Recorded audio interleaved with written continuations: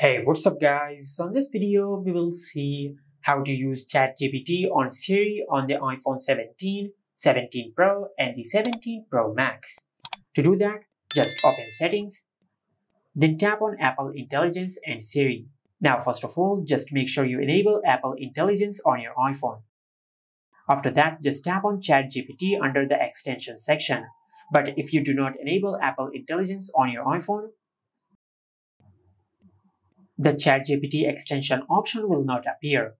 So just make sure that you enable Apple Intelligence first. And after that, just scroll down and tap on ChatGPT under the extensions section. But if you still cannot find the ChatGPT option over here, then go back to the main settings page. Now to fix this issue, first of all, you will need the password of the parental controls on your iPhone. After you get the password of the parental controls, then in the main settings page, just tap on Screen Time, then go to Content and Privacy Restrictions.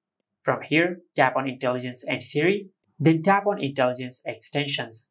And from here, just make sure you select Allow. Also, make sure you enable all the Apple Intelligence and Siri features on this page. After you do that, then go back to the main settings page and tap on Apple Intelligence and Siri.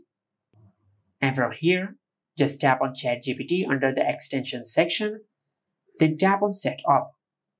Select Next, and tap on Enable ChatGPT. And by doing that, you will enable ChatGPT on Siri. Hey Siri, what is the length of the tallest building?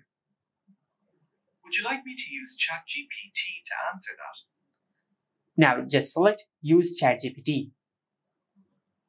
And it will use ChatGPT with Siri to answer your question. The world is the Burj Khalifa in Dubai, United Arab Emirates, standing at 828 meters, 2,717 feet. As you can see, Apple Intelligence is using ChatGPT to answer your questions.